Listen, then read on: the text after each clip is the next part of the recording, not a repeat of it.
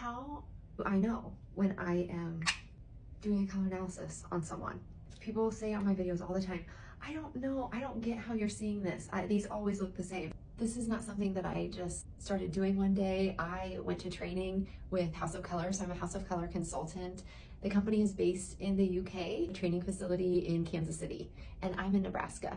So like a few hour drive to get there training. So that is how. But what are the things that I'm looking for when I'm draping someone? Oh, the two questions. Are you yellow based, okay, here, or are you blue based? There's kind of a little glare on that right now. Autumn, spring in the warm yellow based spectrum, winter, summer in the blue based cool. So that's question one. And then question two is, are you bright, okay, a winter or a spring, or are you muted, a summer or an autumn? Vibrancy, I want clearing, smoothing, overall healthy complexion. The opposite spectrum, dulling, splotchiness, we can see those imperfections start appearing a little bit stronger. Darkness, get my colors done, or how can I do this?